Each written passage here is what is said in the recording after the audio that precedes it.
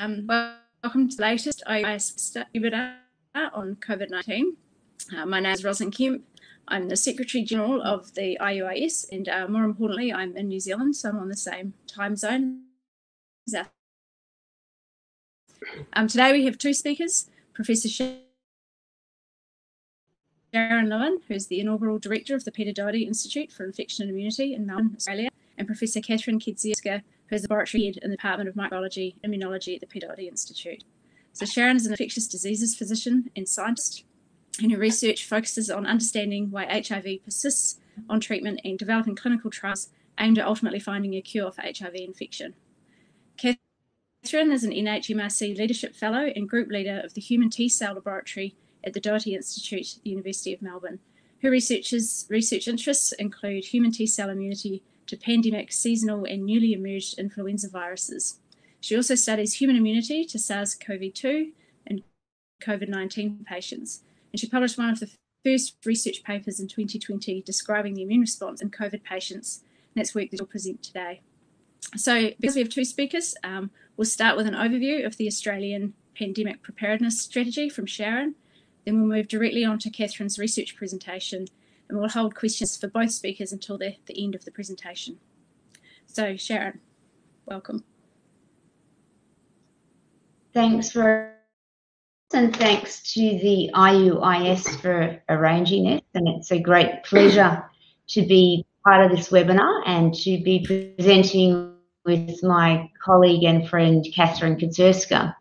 As you heard from Ros, my background is as a clinical infectious disease physician and virologist with a long track record. But I'm now the director of the Doherty Institute, which has been very active in the response to COVID-19. And so what I thought I would do as a brief introduction before Katherine's talk is to tell you a bit about what we did in Australia, what the pandemic looks like, and some of the lessons about being prepared and how it paid off, I think, for Australia, but also particularly for the work we do at the Doherty Institute. Now, I know that COVID-19 looks very different in many countries, and I can see from the members and people on the call today, each of you will have experienced a very different time over the last few months, with some countries being very severely hit by COVID-19 with extraordinary impacts on their healthcare system and on their populations. And so I wanted to share a bit with you about what happened in Australia, because Australia's had a pretty interesting response, and I would say quite a successful response. And this is our epidemic curve showing a peak in cases of COVID-19 in late March. In purple shows you the source of infection being overseas, in blue locally acquired, and in green of unknown origin. So you can see in Australia that we were undergoing an epidemic increase up until late March, and then following quite significant social restriction and physical distancing, we've seen a progressive decline in infections. And in fact, since April the 21st, we've had less than 30 cases per day, and in the last 24 hours, in the last 48 hours, less than 10 cases per day. Pretty extraordinarily small outbreak for a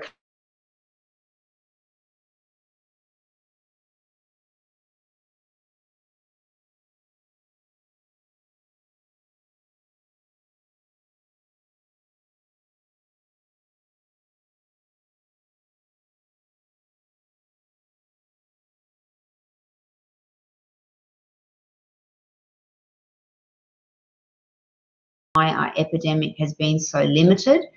There's been a few key factors that have led to a excellent outcome in Australia. First of these was travel restrictions from mainland China that were instituted early on the 1st of February. Second was some public health restrictions blocking large gatherings that were instituted early. And third was an incredible number of testing that was done across the country starting in late January. And in fact, in a country of 27 million people, we've done 1.3 million tests. Positivity rate's 0.6%, which is one of the lowest in the world. And in the state where Katherine and I live in Victoria, about 4% of people have been tested. And I think what's more extraordinary that even with these low numbers, we're still working in a environment of physical distancing, and our restrictions are really just beginning to relax on June the 1st, which will start. We still don't have open restaurants, for example. The other reason that we've done well is that I think we were scientifically prepared, and I'm going to tell you a little bit about that story from the perspective of the Doherty Institute. So first of all, we diagnosed the first case of COVID-19 in Australia at the Doherty Institute on January the 24th. The work was done by Julian Druce and Mike Catton, that you can see here, who head one of the largest public health reference laboratories, which actually sits within a public hospital inside the Doherty Institute. So we have a public health reference laboratory right next to our researchers, which I think is an incredible arrangement. This was Friday evening of a long weekend. Julian is a very expert virologist. Upon the first diagnosis, he checked that this was the case by doing full-length sequencing, and then proceeded to attempt to culture COVID-19. And I think was surprisingly lucky because he actually isolated SARS-CoV-2 on January the 29th from the first patient diagnosed. And what was unique about that isolation was that it was the first time the virus had been isolated and shared outside of China. In late January, no one had access to the live virus outside of China. Vidral and Julian and Mike decided to rapidly share that with over 100 different laboratories around the world. And I think although subsequently many labs were able to isolate the virus, the rapid sharing really did accelerate people's capacity to evaluate tests, begin to develop antivirals, and begin to develop vaccines. At the same time, we were also quite well prepared in Melbourne, at least, because of another study that had been established by one of our clinicians, Dr. Irani Thavarajan. She had established a study back in 2017 called the Sentinel Travellers and Research Preparedness for Emerging Infectious Diseases, or CETREP-ID. And this is an observational clinical trial of returned travellers that has a low disease phase, or essentially when nothing much is happening on outbreaks, and an emergent phase ready to tackle a new pathogen. And the primary objective of this study was to enable early research in non-travellers and travellers in the context of a disease outbreak in order to inform early clinical and public health responses, and to establish a research platform that could be upscaled rapidly, efficiently, and with flexibility. And Irani was able to activate this platform in early January, meaning by the time we had cases in late January, we could enrol them in observational clinical trials. And Katherine will tell you about the first patient enrolled in this study, leading to her very nice work in characterising the immune response to COVID. CETREP-ID, it has intensive sampling in the first week of enrolment, and then follow-up at day 28, 3 months and 6 months. The first participant was enrolled on January the 30th at a time when we only had 5 or 6 patients diagnosed in the whole of Australia. And since that time, have enrolled 19 participants with ongoing follow-up. So a very good example of the need for preparedness. The world will, of course, be different post-COVID-19, but allowing us to do important research from the very early diagnoses in Australia.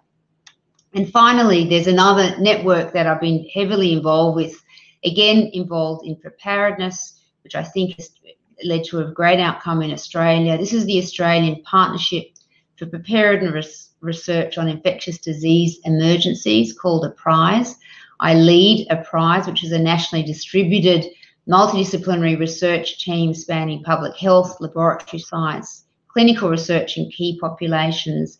And our network was actually established in 2016 with 5 years of funding to develop research capacity for preparedness and response. So this set us up very well for COVID-19. We already had been working extensively together, more than 50 investigators and 20 organisations across Australia, with established partnerships with government organisations and public health response arms. And some of the work that's emerged from a prize, particularly mathematical modelling, led by Jodie McBurn, has been advising our governments on the best public health responses. So I think this is a good news story from Australia. Of course, we haven't done everything perfectly. There still are many challenges that all of us face in not only managing this pandemic, but being prepared for future pandemics. I want to set the scene for you of what life's like in Australia for us currently. And I'll now hand over to Katherine, who'll tell you a bit more about the immunology that arose from those very early clinical trials we were able to establish. Thanks very much. Thank you, Sharon, for such an excellent introduction. And I'd also like to thank IUIS for the invitation. Really delighted to present to you some of our recent data.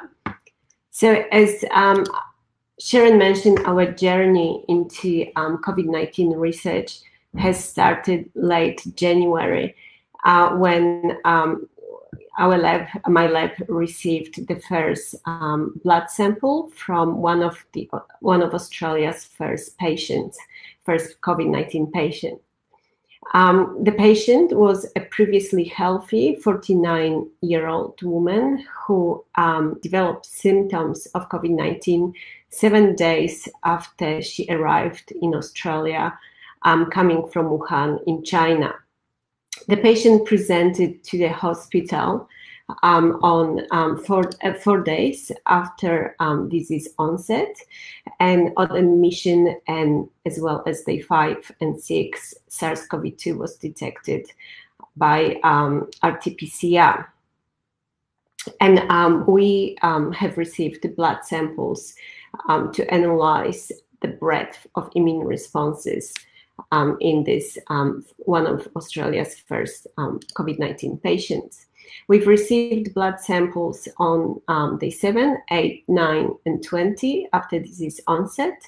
And here you can see 4 people from my lab who played a key role in understanding immunity to SARS-CoV-2 in this patient, and that's one, Marius, Caroline, and Xiao Xiao.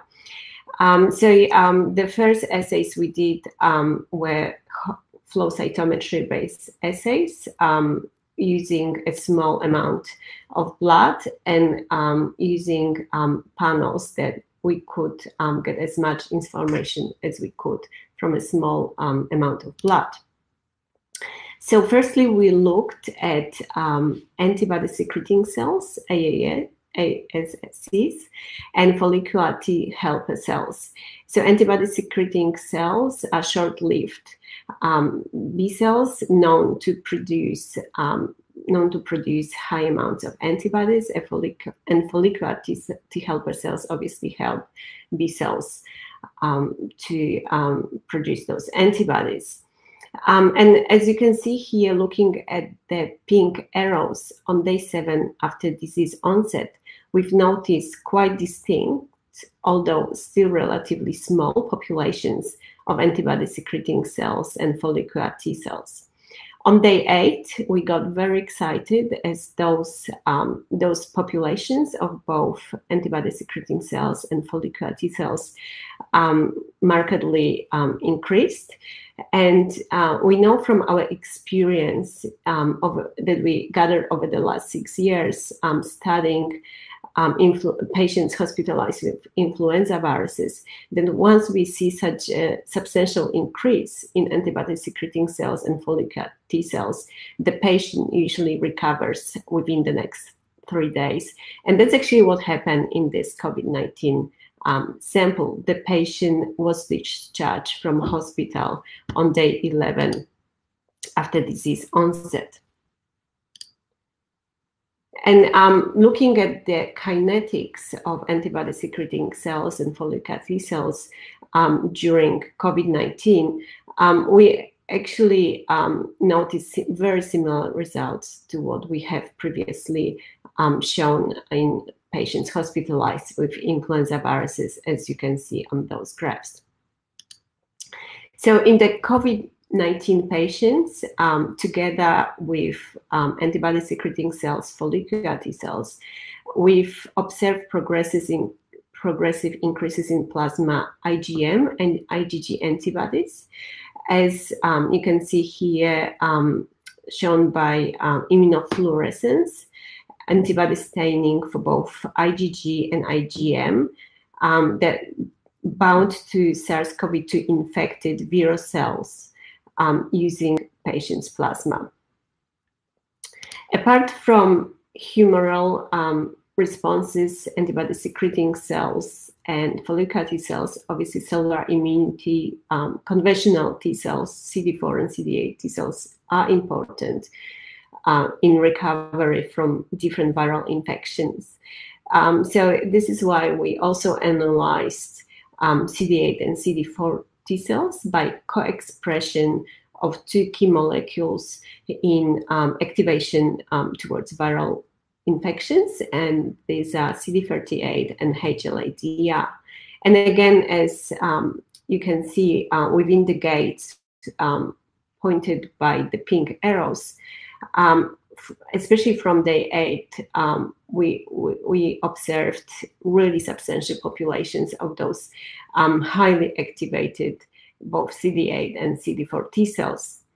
And importantly, within those CD38 HLA-DR positive, double positive cells, when we looked at the expression of cytolytic molecules like granzymes and perforin, which indicates their killing capacity, as you can see in the graphs, in histograms, in colors, blue, pink, and purple, we observed high proportion of granzyme A, B, and perforin within those CD38 positive HLA-DR positive CD8 T cells, and to a lesser extent in CD4 T cells. So really, in this patient case, the patient had textbook immune responses preceding the recovery, and what those immune responses did, they really controlled nicely inflammation in this patient. So when we look at the broad range of cytokines and chemokines, we found no dysregulated cytokine chemokine profiles in blood of this patient, as you can see here on day 7, 8, 9 after disease onset. So obviously that was a mild to moderate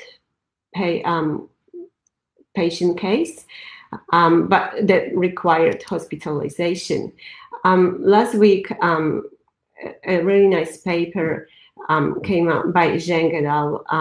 Came out in Nature, and what they found was when they compared asymptomatic, mild, severe, and critical cases of COVID-19, that really in critical cases there is there are increased levels of both IL-6 and IL-8. And those cytokines are associated with really severe COVID-19 disease and inversely correlate with lymphopenia. And such high levels of IL-6 and IL-8 in severe COVID-19 patients are really similar in severe avian influenza to those in severe influenza, avian influenza disease. And as you can see here, especially in people that die from avian H7N9 influenza, those patients also have high levels of IL-6, and IL-8, possibly suggesting similar underlying effects of cytokine storm. So having analyzed one of the first patient cases in Australia. We were interested in looking at the a number of patients across a broad range of disease severities and ages. And here is my team that was involved in the work, understanding immunity across different number of patients. So apart from the CETREP cohort and the platform that Sharon really nicely described, we also have another cohort called DISY cohort that we have established since in 2014 as our main focus in the lab is to understand immunity to influenza viruses. So with this cohort, this is an active cohort with active ethics, and we do capture patients infected with new influenza viruses. And the cohort allows us to capture patients with any respiratory infections and influenza like illness. And if you look at the pie charts in a year that's not 2020, we usually get 2/3 of our patients being flu-infected individuals, and the rest of them having other respiratory infections. Obviously, that changed in 2020.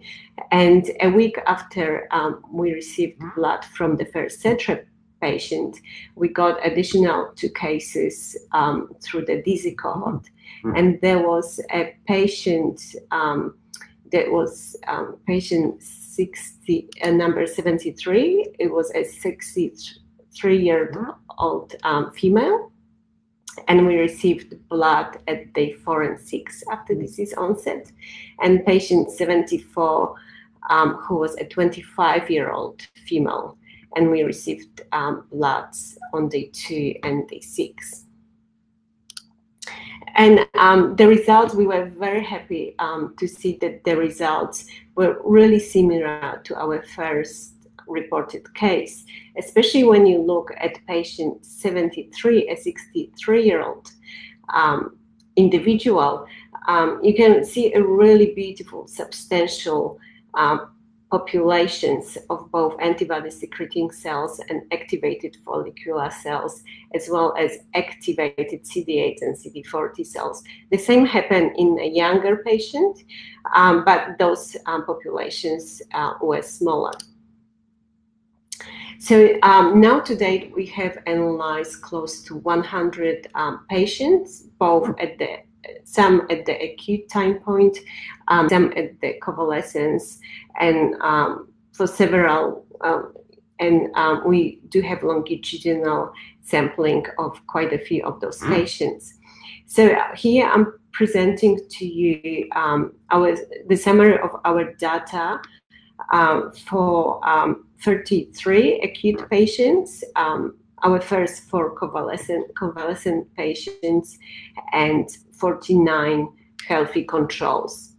And as you can see, during the acute COVID-19, there is a significant increase in both proportion and a number of antibody-secreting cells, as well as follicular T cells. But what you can see within those COVID-19 acute patients is that there is a broad range of proportions and numbers of antibody-secreting cells and follicular T cells, which is now we are currently compiling this data with clinical data to really understand how high levels of antibody-secreting cells or follicular T cells correlate with the disease outcome. Similarly, we found increase across a number of patients. We found significantly increased proportions of highly activated CD38 positive HLA-DR positive CD8, CD4, and gamma delta T cells. So obviously cellular immunity is important, but so are antibodies.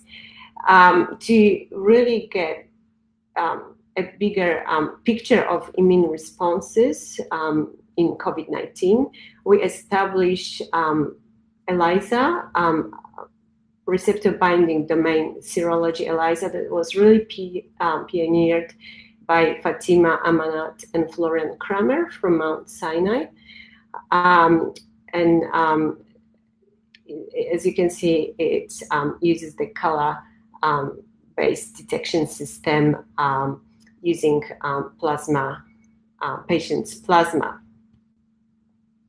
So we've analyzed our 100 donors now, and what you can see in the majority of the donors, we do see RBD specific IgG antibodies. The majority of the patients, with the exceptions of 2, were seropositive, in contrast to healthy controls who really have low levels of RBD specific IgGs. Looking at the IgM, the majority of patients are positive, but so are a few healthy controls. And what we found in a recent collaborative study with Amy Chang laboratory, these are mainly children that can have some pre-existing IgMs. We also, in a selected number of patients, we found RBD-specific IgAs, and we still are correlating those with disease severity. So in summary, what we found is that in the majority of the patient cases with mild to moderate disease, we found robust immune responses in the peripheral blood of COVID-19 patients, and those usually precede the recovery for around 3 days. And these cells include antibody-secreting cells, follicular T cells, CD38 positive HLA-DR positive, CD8, CD4 T cells, as well as gamma delta cells. We found that the majority of the patients seroconverted, and that's by assessment of RBD IgG antibodies, although patients do also have RBD specific IgMs and some IgAs. The CD38 HLA-DR CD8 T cells express high levels of granzyme and perforin, indicating they high cytotoxic capacity. And we find no cytokine dysregulation in mild to moderate patients.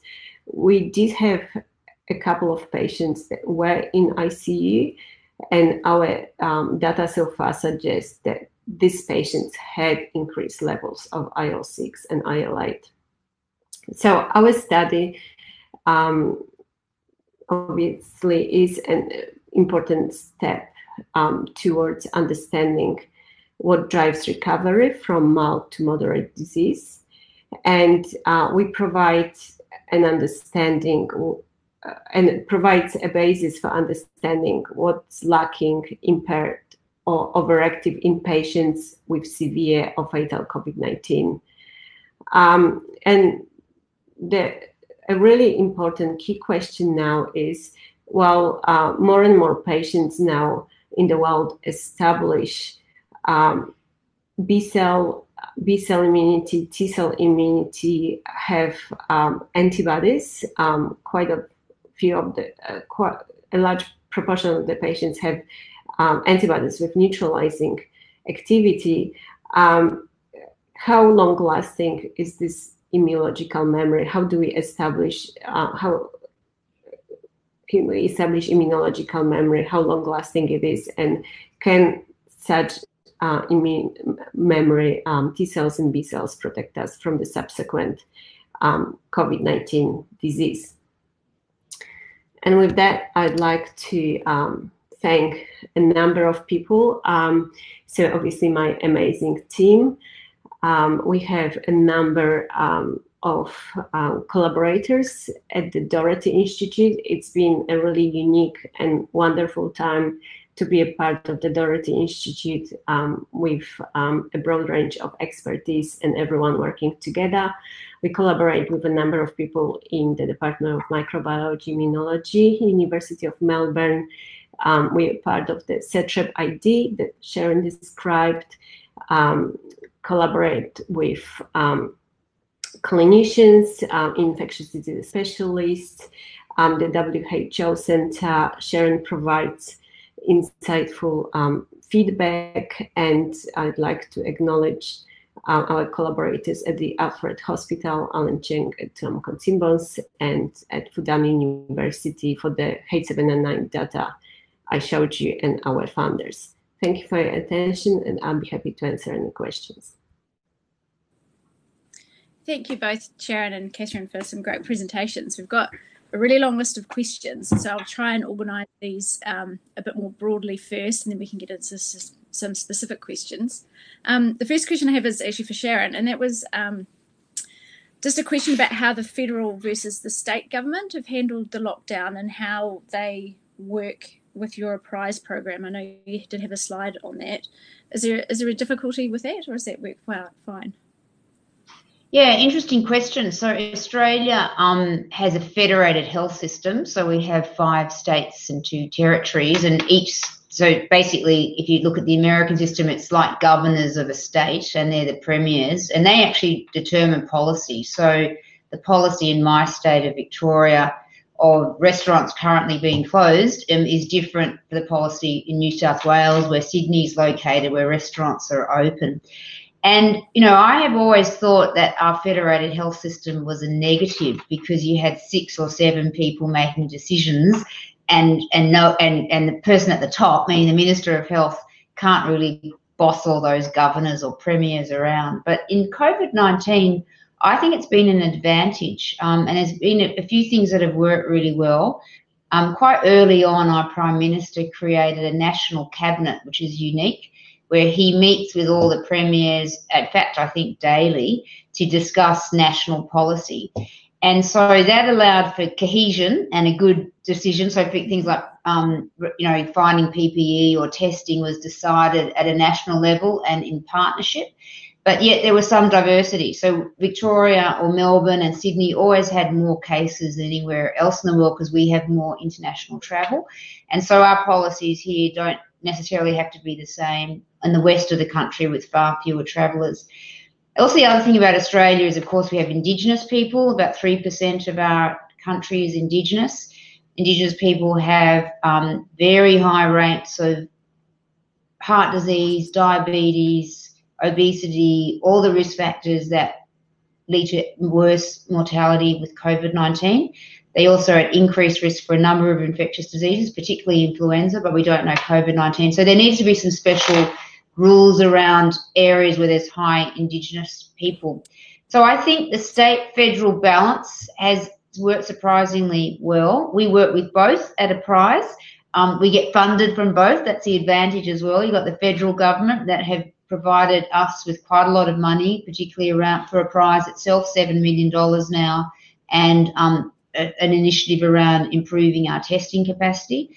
At the same time, that local health department provides good funding as well. I think the one area that that's weak in the system is it can cause confusion in the public. So closing schools has been a really controversial issue in Australia. Some states saying close, other states saying open, and then the public thinks, well, you guys don't know what you're talking about, because in Sydney you can go to school and in Melbourne you can't.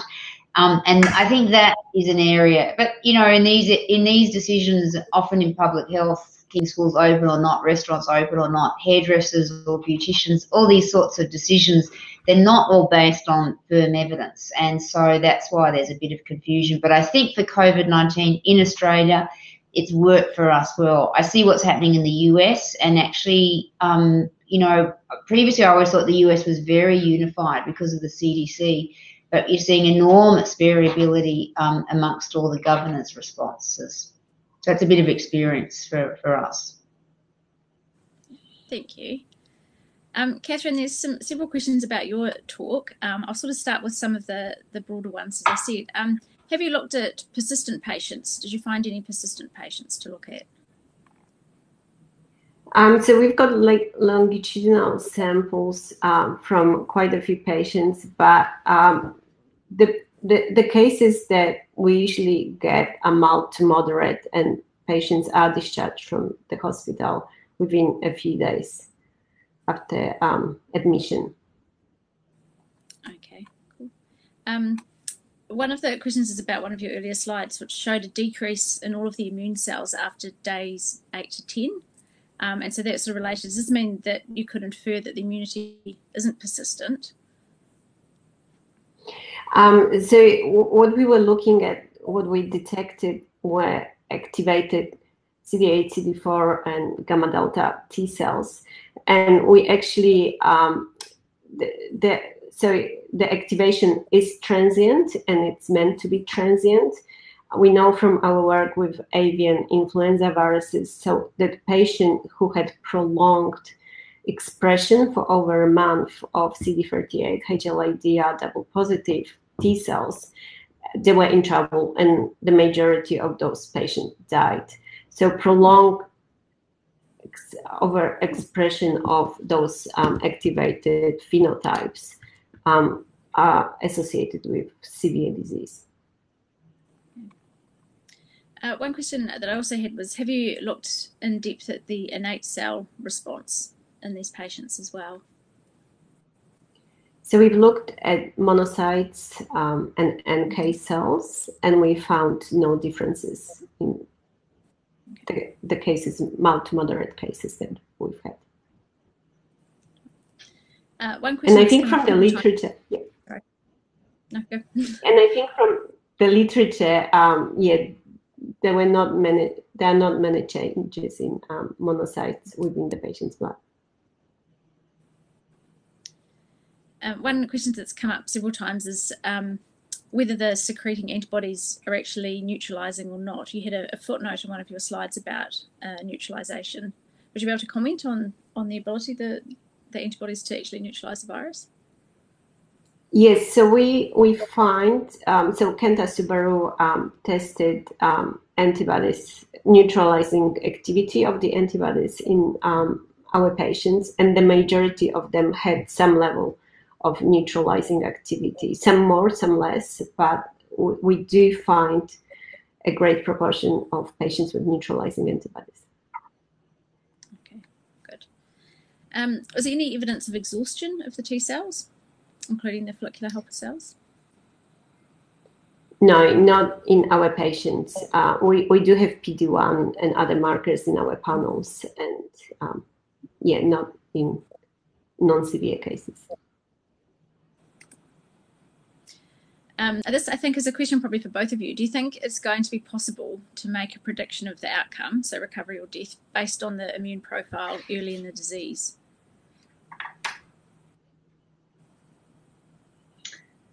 Katherine, I might answer that. I don't think there's any evidence that you can, at the moment, predict. We know the risk factors for who's more likely to get severe disease. So certainly the elderly, over 70, people with hypertension, cardiovascular disease, diabetes, obesity, they're all risk factors for getting severe disease. As a clinician, what you see is that severe disease presents in the 2nd and 3rd week, so it presents late. And most of the longitudinal studies, as Katherine highlighted, we haven't studied severe disease closely here amongst our investigators in Melbourne, but there's a lot in the literature. that you get worsening disease in the 2nd and 3rd weeks when there's less viral load, certainly in the nasopharyngeal swabs and sputum, and you get this increasing dysregulation, as was shown in the paper in Nature, with high levels of IL-6, IL-8, and then probably a lot of severities now thought to be complement driven and coagulation abnormalities. And it is very unclear at the moment, the predictors. But if you have some really nice longitudinal data sets, like some of the cohorts Katherine is describing, with good sample collection, good clinical data collection, a lot of people trying to answer this question, what could predict severity? That would make a very big difference. As we use more antiviral treatments, certainly some of the treatments suggest, some of the studies suggest that if you use antivirals earlier, you shorten the time to recovery, and potentially that would lead to reduce the chance of getting severe disease. So that interplay between virus and triggering an aberrant immune response is still not really understood. From a treatment perspective, how is it being treated, or how are patients being treated to diminish that cytokine storm? So I know there's IL-6 have been published, but yeah, exactly. So the approaches have been to block the cytokines that are implicated. The most data is on using drugs to block IL-6 or to block the receptor. Small studies. I think there's one randomized trial, another that hasn't been published, one that says it works, another that says it doesn't. The treatment landscape is very confusing based on whether the studies are large enough to find a difference and whether they're randomized. So the early studies of blocking IL-6 look quite promising, because you put people on those drugs and their IL-6 reduced, their CRP reduced, some of them got better, but you have to have a control arm to answer the question. Anti-IL-1 is being trialled. I haven't seen any results of that. And then there are other anti-inflammatory drugs that block signaling pathways, like JAK-STAT inhibitors.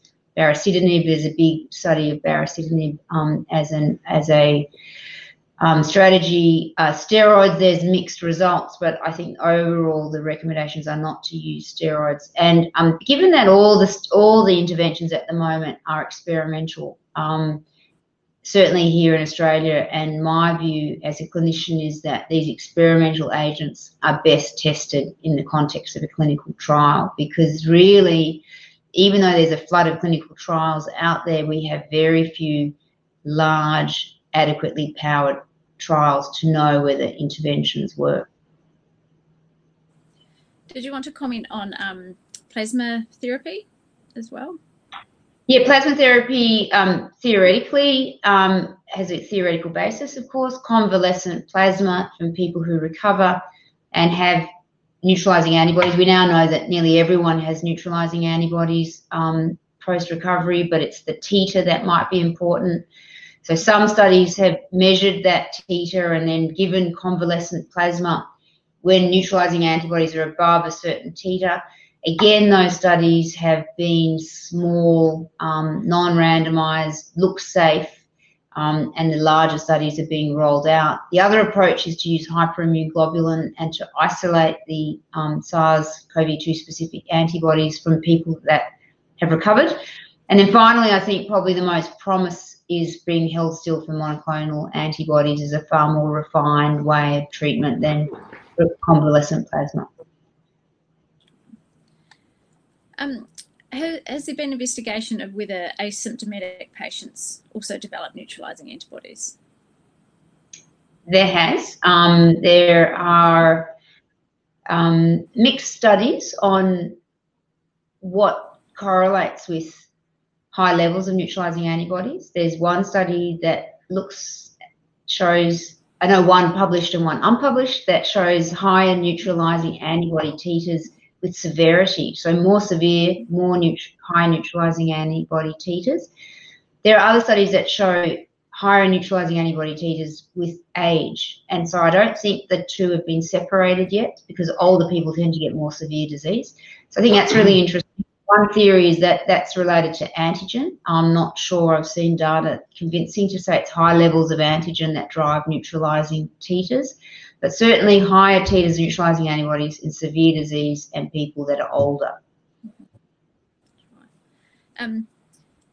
Just a new question's come up just on the age too. Is it, Katherine, did you find differences in the immune response in adults versus children? You mentioned that briefly, that you had a couple of younger people in your cohort. Yeah, so in a separate study that I have not presented today, we looked at pre-existing immunity to COVID-19 across the human lifespan in children, adults, and elderly. And we found that children had some cross-reactive IgMs, so quite immature antibodies, whereas these were elderly people that had higher levels of pre-existing antibodies, and they were mainly IgAs, which was quite unexpected. Katherine, there's a couple of questions about your ELISA assay. Was this in-house prepared or is it commercially available? So, well, it was based on Florian Kramer's assay. Mm-hmm. So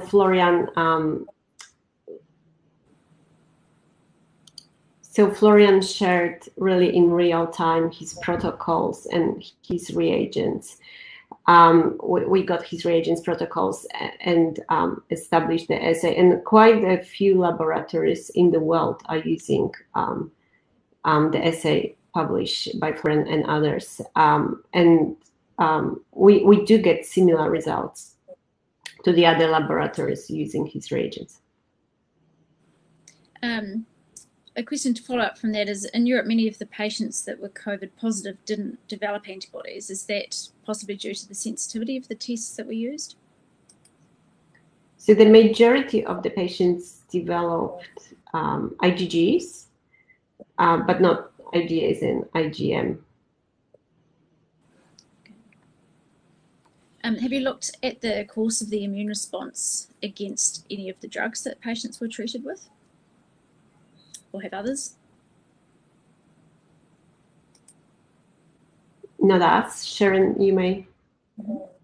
Well, I'm using antiviral drugs in Australia that are not licensed for COVID-19, you know, what we call repurposed drugs like Calitra, an HIV drug, or hydroxychloroquine is available in Australia, but strongly discouraged outside of clinical trials. So I would be very surprised that any of the patients that Katherine studied received a specific antiviral. I don't know the result of that.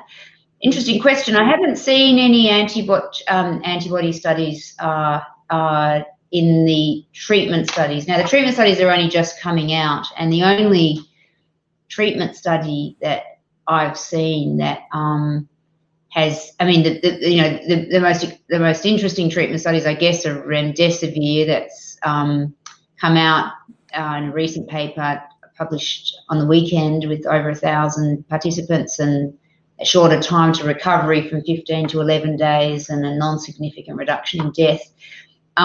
It'd be very interesting to see what those, what the antibody profile was like. My reading, and there are now some pretty big studies. There's another nice paper in Nature Medicine that looks at antibody levels longitudinally. By day 21, nearly 100% of people will have IgG, and about 90% will have IgM, and most of them will have neutralizing antibodies, but the titer will vary. So my reading of the cohorts published, and also some work we've done here, and when you interpret antibody literature, you have to look at the day that it was measured. And so if you look at day 14, it's around 80%. If you look at day 21, day 28, it's really close to 100% will have antibodies on ELISA, on immunofluorescence and neutralization. We've done some large evaluation panels here by our colleague, Professor Deb Williamson, who's tested both point-of-care tests and commercial ELISA tests. And people will it's unusual to not seroconvert, is from my reading of the literature with hundreds of people. But what's key is the day that plasma is collected. So by day 21, really most people will have IgG. Katherine, based on your research, what are your views in reference to possible vaccines and immune status to prevent reinfection? That's a $1 million question. I think it's really promising that, as Sharon said, the majority of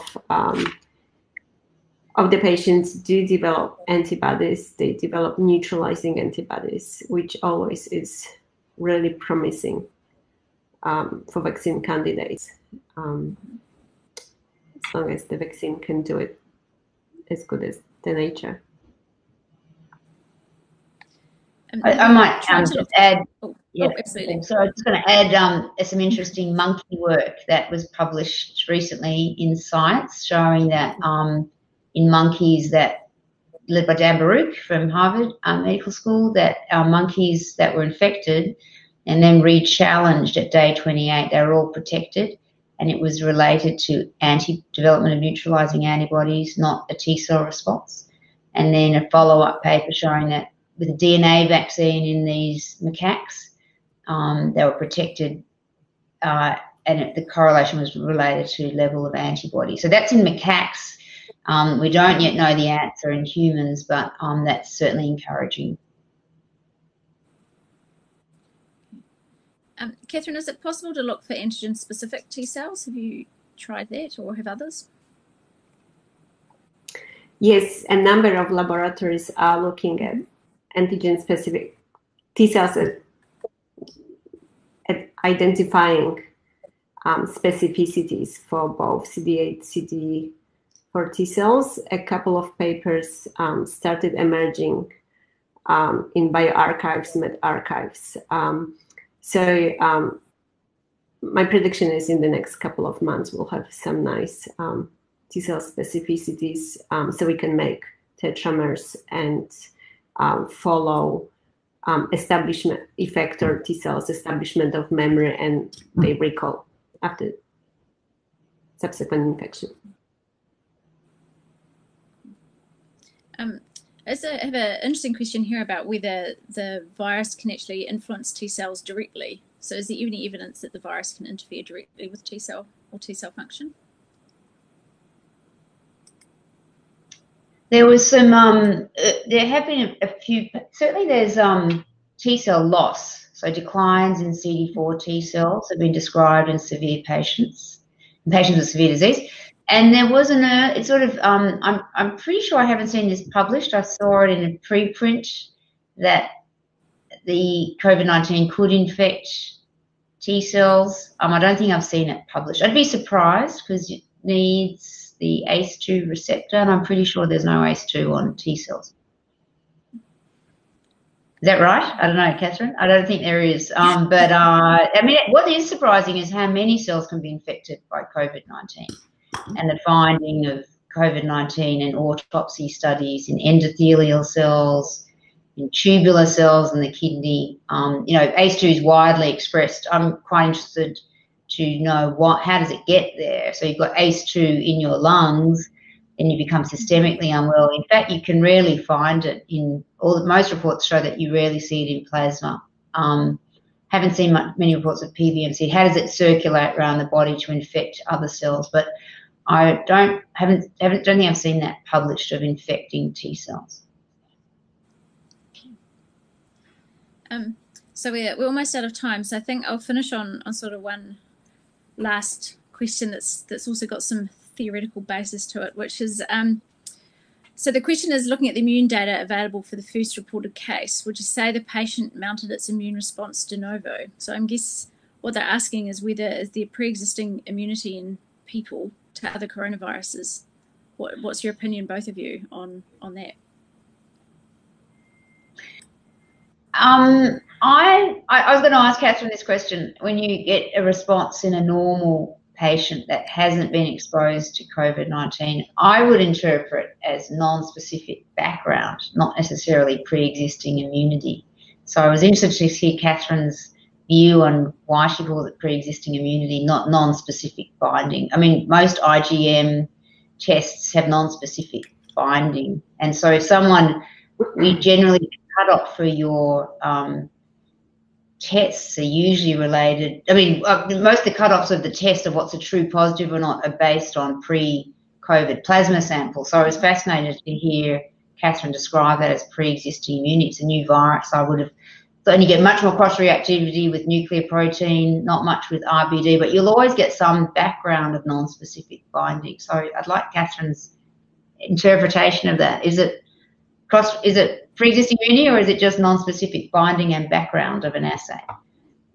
So in the study with Amy, I guess you don't know because you don't have privilege, but the IgAs that we found, high levels of IgA antibodies. So we measured pre-existing immunity, what we call, in pre-pandemic samples to SARS-CoV-2, SARS-CoV-1, all the circulating coronaviruses, MERS, and so on. And there seemed to be a level of cross-reactive immunity in pre-pandemic samples, and those were high levels of IgAs, which suggests to us maybe elderly have been exposed more times to circulating coronaviruses to build up its pre-existing immunity. But also in patients that we assayed in the lab, some of the samples we got on day 2 post-disease onset, and some of those patients had high levels of IgG antibodies, which there could be a week between the infection and disease onset, but that still makes day 9 post-infection. So that's really early for high levels of specific IgG antibodies, if they were to be elicited de novo. It's hard to know which one it is. It might be a bit of both. Okay, we're pretty much out of time, so I'd just like to thank both Sharon and Katherine for your presentations and for answering all of the questions. The questions are still coming in, so I think if you go have a look on your YouTube channel, there'll be lots of comments for you to address as well. Thanks to everybody who attended this webinar. The next IUIS webinar is the 8th of June. The presenter is Donna Faber, and she'll be talking about respiratory immunity in COVID-19. So thank you again, Katherine and Sharon, for your wonderful presentations.